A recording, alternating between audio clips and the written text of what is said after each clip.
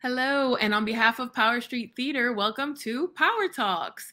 My name is Alyson Cadena, and I will be your host as we celebrate Women's History Month by spotlighting some incredible female identifying artists. So today, I'd like to welcome our guest, Sanovia. Hey, what's up? Welcome. I'm loving your energy already. You. Say this morning, but this day has just been flying by. So Mm, it's already um, on.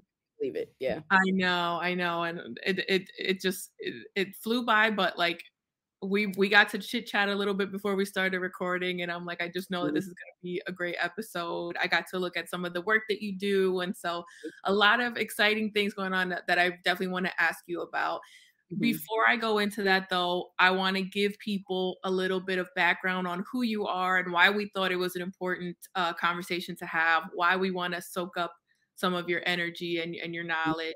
So, to everybody out there, Sanovia is a music and movement artist hailing from the one and only Philadelphia. Ooh, ooh. Embracing the spirit of collaboration, she actively seeks to unite and create a communal music experience.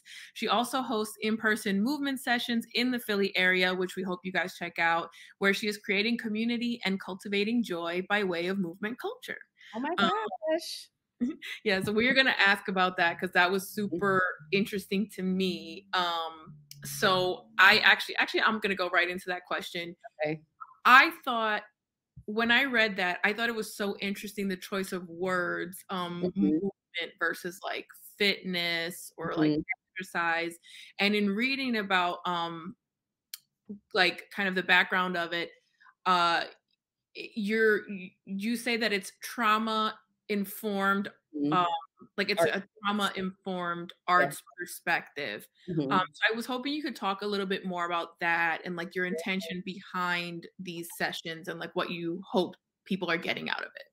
Yeah, so I love movement.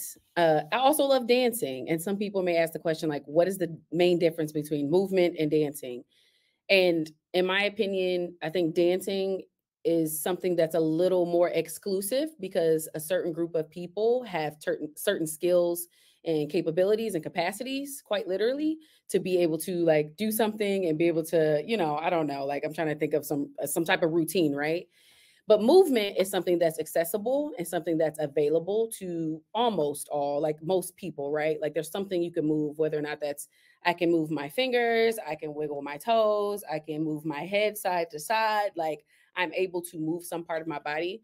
So there's this deep connection, and a lot of people don't understand the brain body connection. And that's why it's trauma informed, right? So I got my master's of arts in urban studies with a concentration in community arts from Eastern University in 2018, and a lot of my programming was actually done through Build a Bridge International, which is a local arts-based nonprofit actually that was founded here in Philadelphia, and they basically teach you how to approach art from a trauma-informed perspective.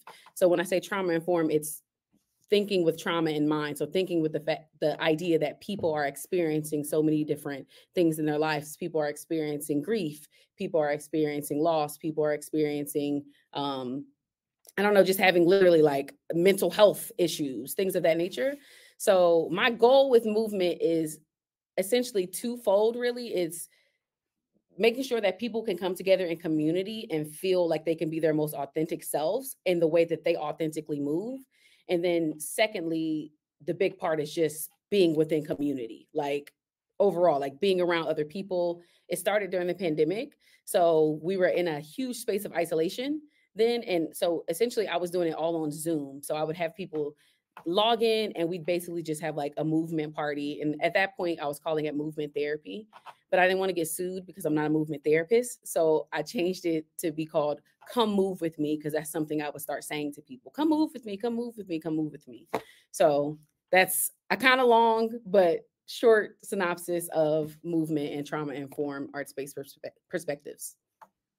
Yeah, I loved it because in some of the marketing materials it said that like this it promotes self-esteem and Mhm, identity formation and mhm. the idea that this is like a judgment-free Yeah. community. Because like Mhm, you said, if you think of dance, like I'm not a good dancer and that mhm. might prevent me from like Yeah. showing up in that way of like, oh, I'm gonna come to a dance class. Like, no, I'm terrible. So And much it's power in language, right? yeah. Like, if you say this is a dance class, then only dancers or people who believe they can dance show up.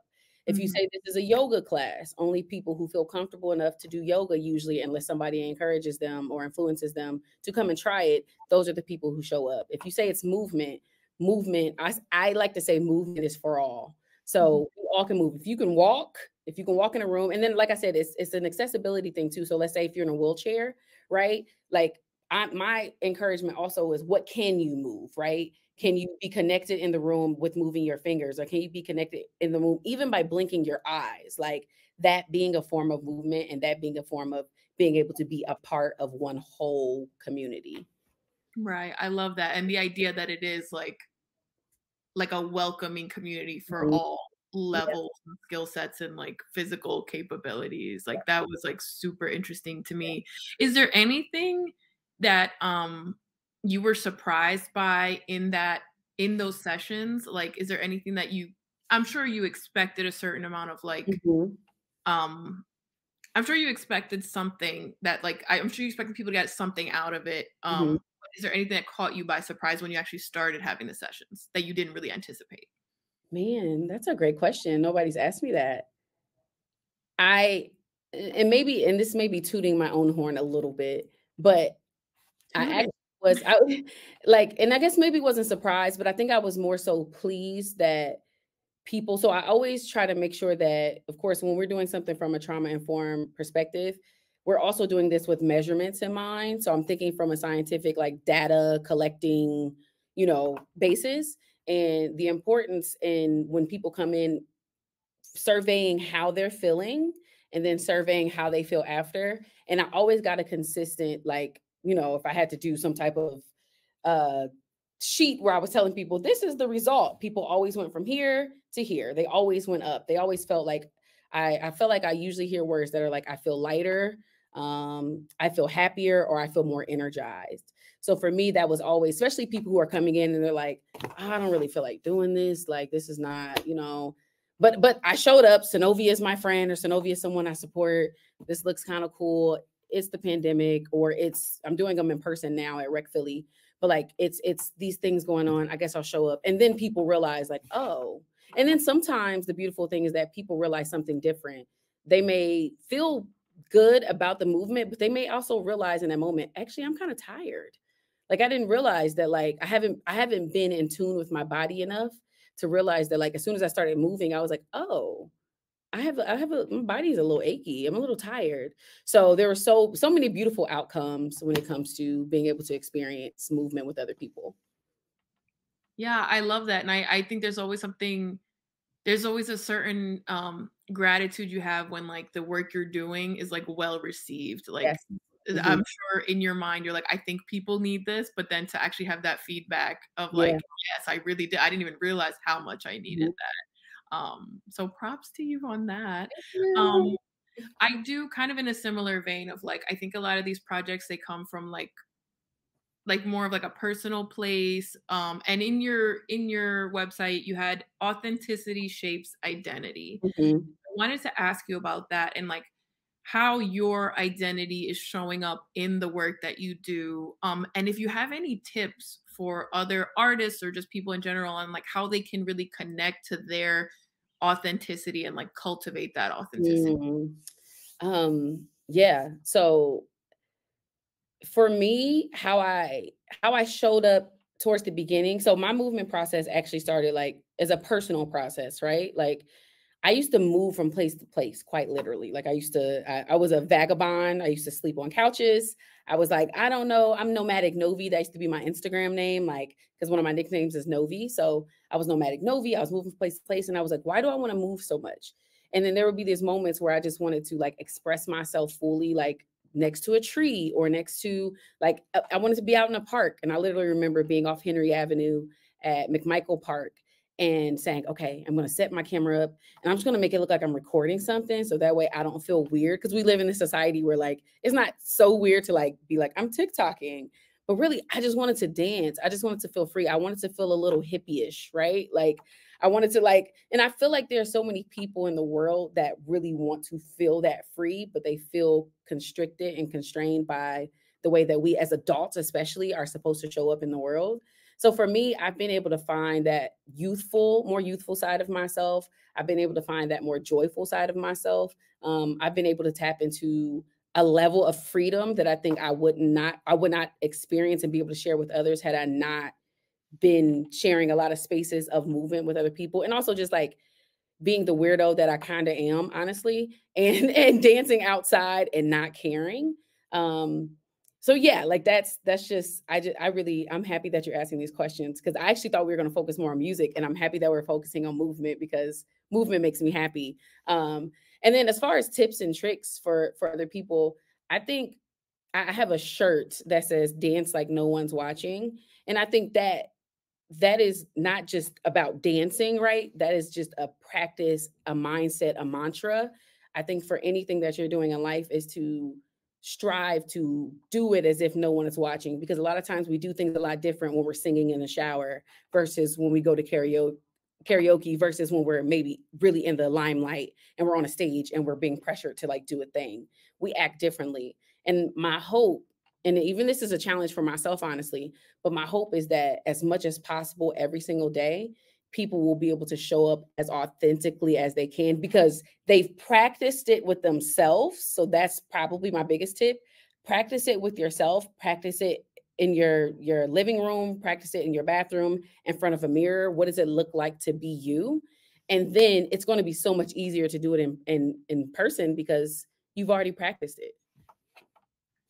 Yeah, you mentioned it, and that's what was coming up for me when I read that of like, it's so sad that we live in a world where like influencer culture, there's this like I think a lot of people feel like we're supposed to look like something Yep. or like we're supposed to show up in a certain way with this like kind of mask of success or happiness or whatever, and like the real success and happiness comes with like being yourself. And I think especially artists, there's like that added pressure of like, oh, what am I supposed to look like to get ahead in my Mhm. artistry? So it's, to me, it's very uplifting to see somebody who like is specifically calling out like, let's be ourselves, let's be Yeah. authentic. Yeah. And you touched on joy in Mhm. your answer, which is like the perfect segue because I wanted to ask you about you have a joy journal Mhm. that people can get on your website, and it walks us through weekly intentions, quotes, goal setting, joy tracking. And I found that really exciting because I think we're like coming out of like a hustle culture kind of phase to like people being a lot more intentional in their self-care, their Yeah. healing, their own like personal wellness. Um, and so I had wanted to ask you more about um just your intentions with that joy journal and like your Yeah. experience with like being like intentional on like pursuing joy.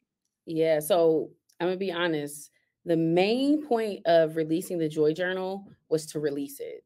So I say that because as an artist, as a creative, as a human being, I've second guessed so many ideas and so many things and so many dreams. And I have a plethora of ideas that usually I've made one of ones and I've never shared with anybody. So in 2024, one of my main goals was to release a lot of the things that I've already created because they deserve to be released. So that's just the main thing there, okay? Because I literally created that in like 2021 or something like that. So here we are, Joy Journal. My whole thing about that is making sure that we capture the moments that one bring us joy, but also the moments that disrupt or interrupt our joy. So being able to be intentional, right, with everything. We think about the top of the new year. A lot of people are doing like vision boards and they're doing all these things to be able to set themselves straight. I think the Joy Journal is one of the most perfect elements or additions to people setting intentions because a lot of times we're not thinking about our joy. We're thinking about our goals for our business. We're thinking about our goals for, I don't know, our jobs, whatever it may be. We're not thinking about like, what do I need to do for myself to be a happier person? And what do I need to track to notice like, oh, when I did this, that actually really kind of frustrated me. Like, or when I didn't speak up in this moment, that actually really frustrated me. I feel like maybe I need to work on speaking up, at work or something like that. So that's the idea. And it's also just to remind people to rest, because I don't do a good job at rest. So there's like a rest page where it just says rest. So every week there's like rest, because I'm listening right now to a book on Spotify called Rest is Resistance by Trisha Hersey. And she's the founder of the NAP ministry, which I think is so cool. And I've struggled with rest for a long time. And so actually this weekend, I'm planning to like take into account what I've actually written in my joy journal, which is on weekends, we rest. So boom, Saturday, I'm doing nothing, which is hard for me, but I am going to do nothing without guilt. I'm going to do nothing. So there we go. I love that. And the without guilt is so important. So important. Yeah. We have one last question for you. Before I get to that, I do want to shout out that you have new music that was recently released, and you got new music coming. Yeah. You have new music also coming up. And so I wanted to give you the chance to kind of talk about that. Let us know what we can look out for. Yeah. So in 2023, June 16th, I was a headliner at Armor Music Hall, and I was able to live record a project called Playlist. So by the time you see this, Playlist should be released. I believe it should be fully released. But for sure, if it's not fully released, there are singles. I Really Like You, I Really Love You, and Learning to Let Go. So definitely check those out, stream those. And you can also check me out on Bandcamp. Honestly, if people just go to my like link in bio, you can find all the things you need. So there we go. Beautiful. Yes. And I can vouch that you have so many things going on. That's why it was like so hard to come up with what are we going to actually focus on in this episode. But you know, we want to ask the ladies that are coming on the show to wrap it up. When do you feel the most powerful? You know, we're here to talk about women's empowerment. What does powerful mean for you? And like, when is it really like resonating? Oh man, when do I feel the most powerful? I like when I get asked questions that I like haven't thought about. It's perfect. I feel the most powerful. I wanted to give like this. I'm going to say that. So, and it's kind of like this opposite effect, but I think I feel the most powerful when I am my most vulnerable. And that's only because I think, suck sometimes at vulnerability. So if I am able to tap into that, I do think that's like a version of a superpower, that I'm able to really, really be that in tune with myself, to be honest with me, and to be honest with people around me. There's a lot of trauma, a lot of things that I've experienced in my life that most people wouldn't know because they see me as this like, hi, Sanovia, joy, dancing, movement, like that. And which is that, and honesty, right, is a part of my persona as a person, right? That's a part of who I am as well. But there are other parts of me. So I think when I'm able to tap into those more vulnerable parts that maybe that feel weaker, or that feel more sad, or that feel more frustrated, or feel more anger, that feel actual emotion, deeper like emotions that I feel like I often bury, that is the most powerful version of myself. I love that. And I'm glad that you said it too, because I think sometimes powerful can be a mask as well that people wear.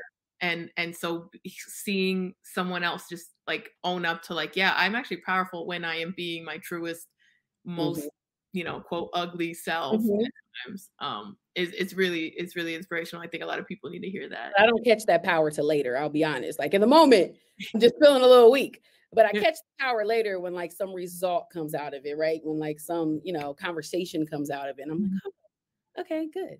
Yeah, I feel good. Yeah. Beautiful. And I thank you so much for being vulnerable with us on this interview. I could go on forever, but they will cut me off. Before we get off, I want to thank everybody for tuning in.